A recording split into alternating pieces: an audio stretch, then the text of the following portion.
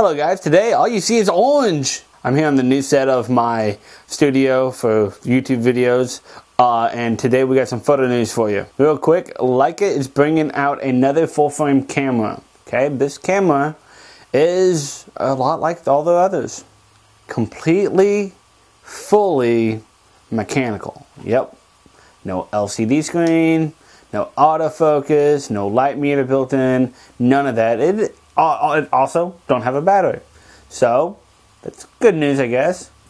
Because it don't have a battery, you can never actually have anything wrong with it, except for what the mechanical features go with, and you can always fix mechanical.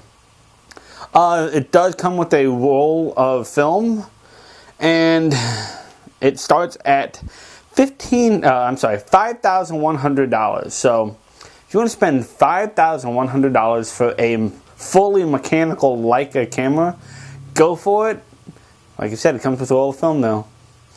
But also another good thing about this is that without all the features stripped, you know, no LCD screen, no autofocus, and all the controls you have to figure out yourself and do it before you even get the shot, and then you have to take the film to develop. If you fuck up, it's your own fault, no one else's, because you can't say the light and the camera was wrong because you controlled it.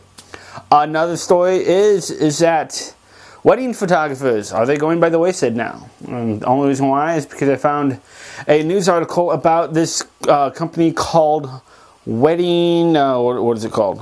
Wedpics, okay? And apparently they are making a $4.25 million profit. They're adding at least 25,000 brides a month, and the wedding guests are uploading at least 3 to 5 photos every time. So how Wedpics is making their money is, you know, monetizing to the bride, and they can print the stuff off. So are we going out of business? I don't know. But it's another way to do. It's, you know, pretty much crowdsourcing for wedding now. What don't they have crowdsourcing for? You can get crowdsourcing for money, you know, with, what's that one company called?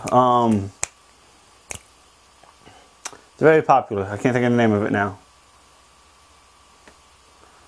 I can't understand spelling either. Speak. Kickstarter, yes, Kickstarter. You know, Kickstarter, you know, crowdsurfing for that.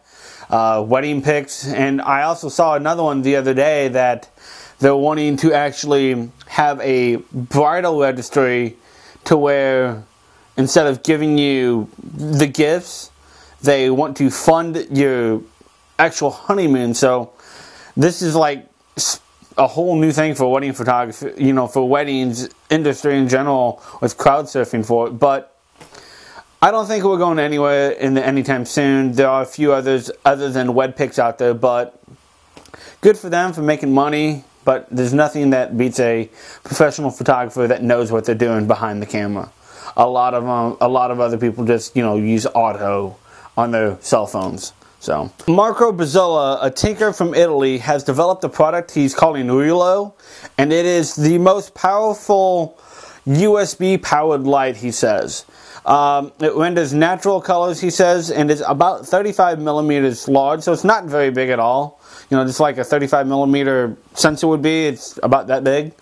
It comes in 3 different color temperatures, 3000K, 3500K, and 4500K, and it costs $108 plus $30 shipping. So I'm assuming it's over in UK or someplace farther. Well, he's from Italy, so I'm assuming it's from Italy.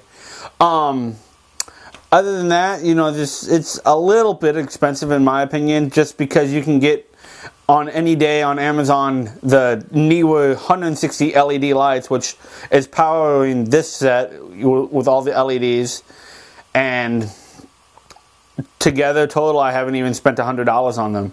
So I think they're like $33 a piece. So anyways, this is Ralph Johnson saying peace out. Bye.